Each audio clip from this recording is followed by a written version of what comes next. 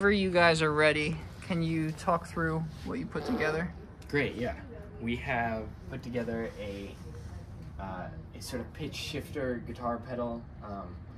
We implemented pitch shifting on the FPGA, so we take an input signal to the FPGA and output a shifted output signal with the pitch shifted. So you can hear with the D string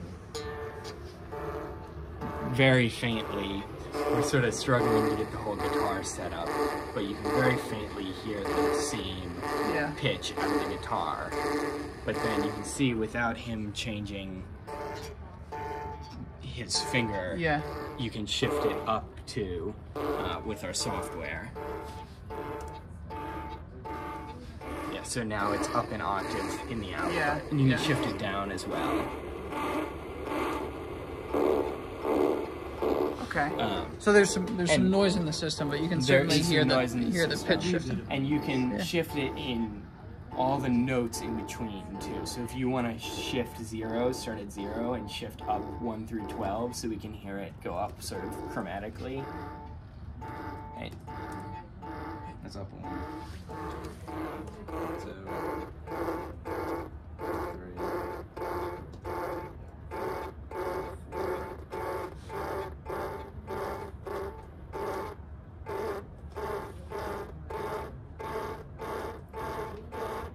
Very nice.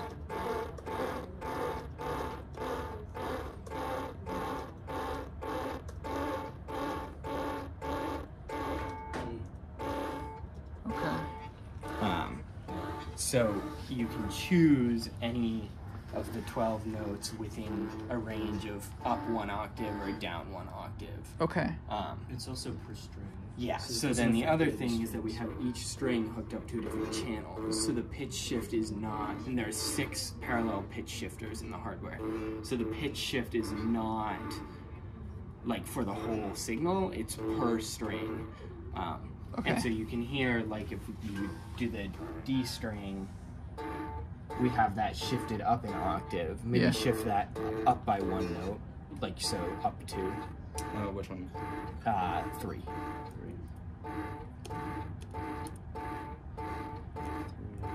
Up what? 2. Give me a second.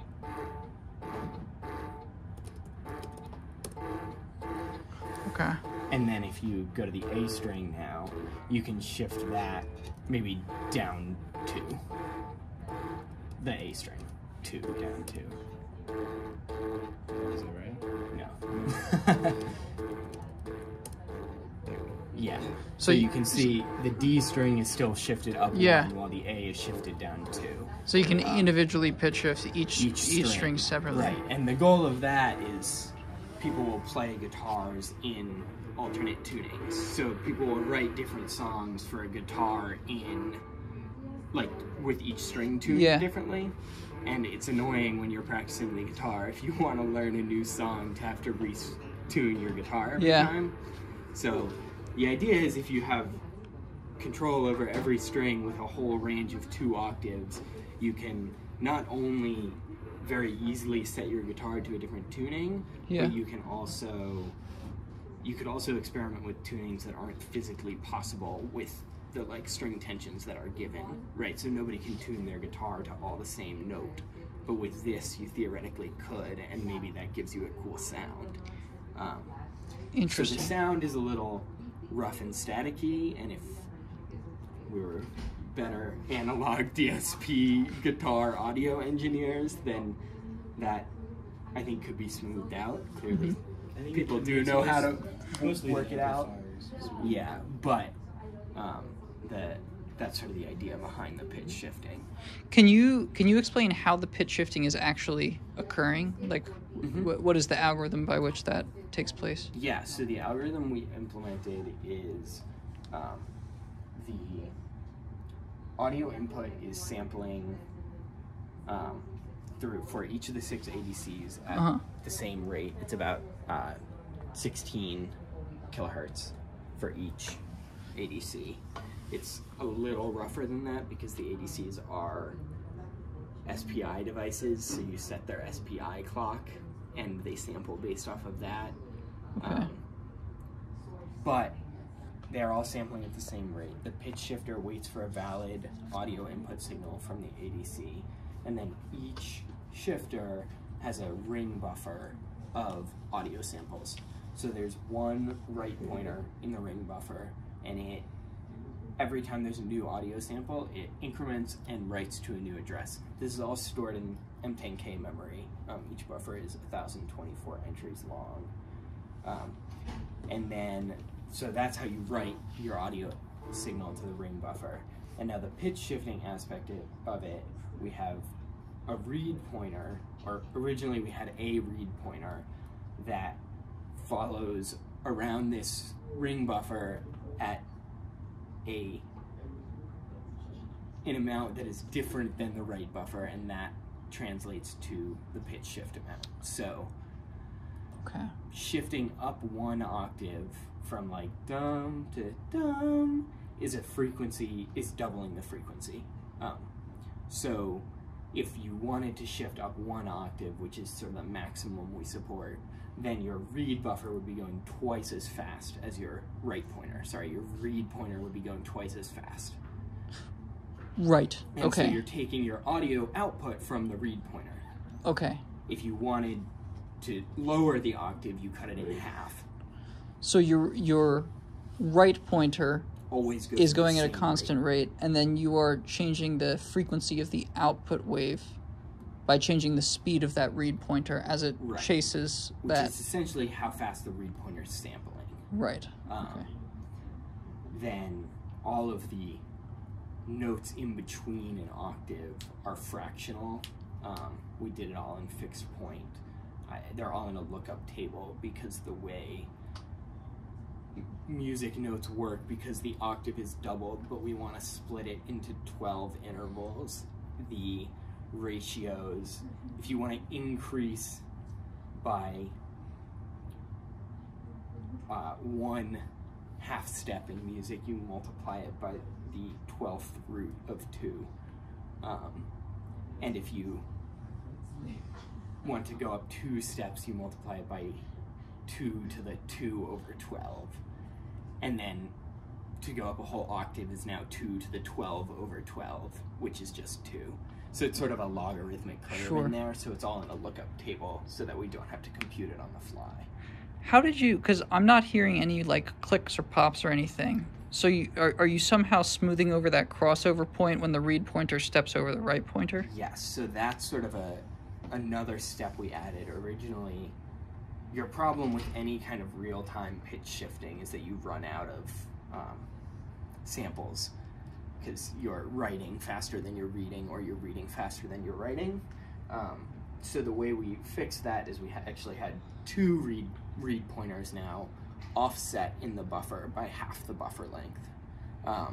They're both incrementing at the same amount, and our output is actually the sum of the 2 read pointers. Okay. Which, because they're both sinusoids, is just an average.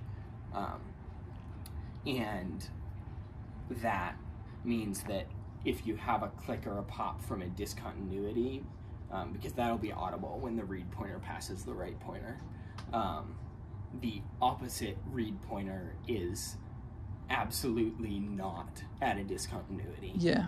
Because they're offset and going at the same frequency.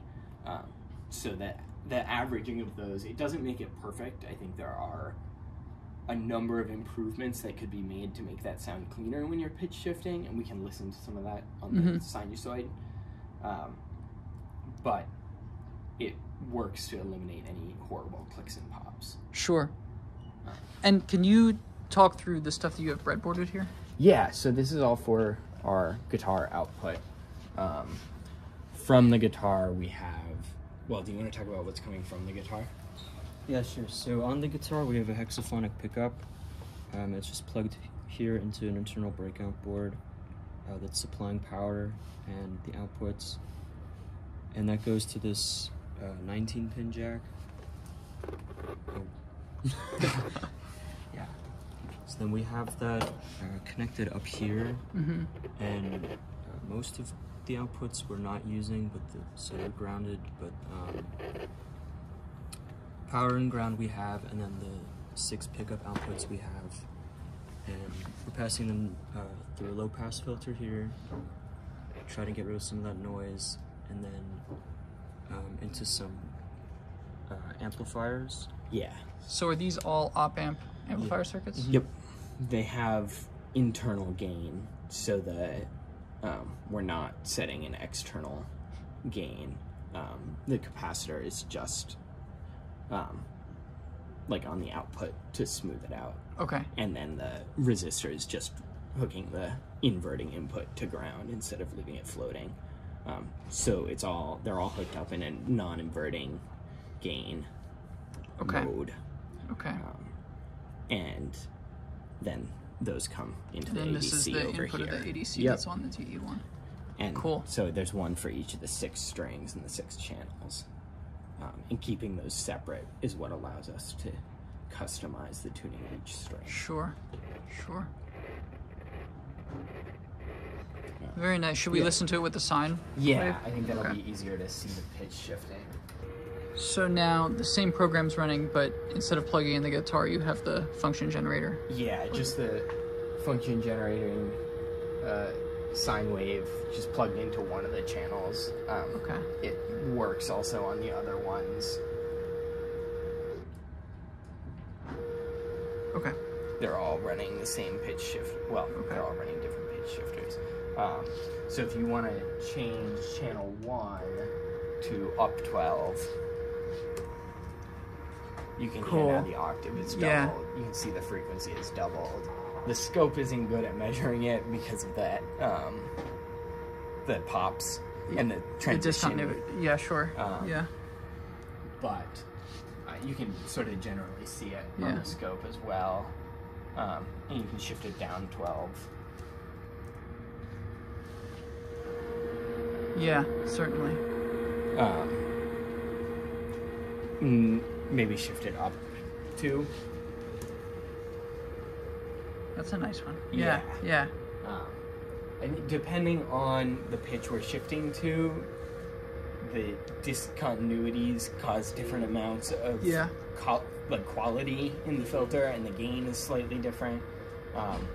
So I think there's a lot of further work that could be put into just more and more signal integrity. Sure. But And then can you briefly describe what's the FPGA doing and then what's the HPS doing? sure, yeah. I mean, yeah, the HPS is just like changing. We have PIO set up so that we can change which direction the shift is occurring on, Okay. up or down, and we have an integer 0 to 12 that is like tells how much the shift is. I guess 12 is like the octave, right? And I don't know the music terminology. But that's, Sure. That's the gist of it. Yeah. So it's implementing like a command line user interface? Yeah. Okay. It's very simple. It's just taking in those values and sending them to the FPGA, which is programmed to. Okay. Cool. Very nice, guys. Thank you. Yeah. Thank Awesome. Thank you.